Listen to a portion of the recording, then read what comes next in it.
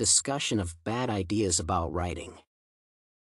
Witte's chapter Research starts with answers, and bad ideas about writing provides information about writing appropriate papers. As such, the research paper has become a rite of passage in which students select a topic and offer a claim. Namely, the nature of research is active. The researcher, whether a student, academic, or professional, actively seeks.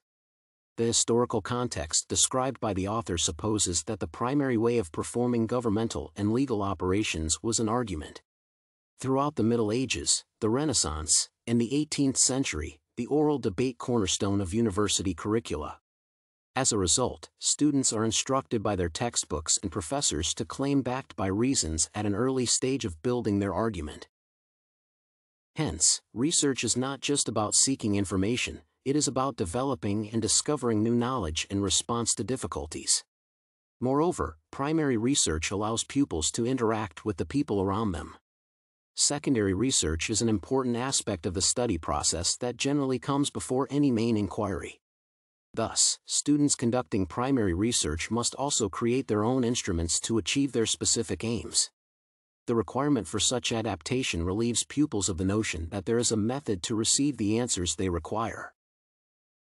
The chapter elucidates concerning the origins of the requirements for research and the meaning behind them.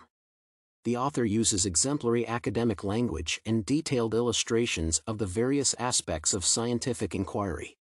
Furthermore, the text conveys the meaning of the search as the students should employ it, and I agree that it is crucial to understand the value of this method. To conclude, the chapter explores fundamental concepts of scientific principles and their relevance for the research. Moreover, it explains the method's origins and illustrates why the search for answers and argumentation are essential. It demonstrates with appropriate and exemplary language the nature of the research as it should be presented to students. I believe that the text conveys valuable ideas and enlightens not only the students but also professors and researchers.